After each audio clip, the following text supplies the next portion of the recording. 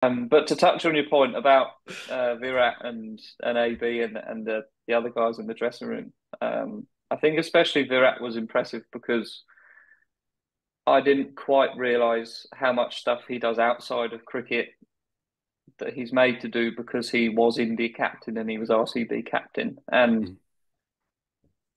he is one of the most incredible human beings I've met that can switch himself off from all of that and just be Virat Kohli, the human being, Hmm. um, who is very different to the guy you see on the pitch, who's running around like a madman because we got a wicket and shouting and screaming and incredibly desperate to win off the pitch. He's very reserved.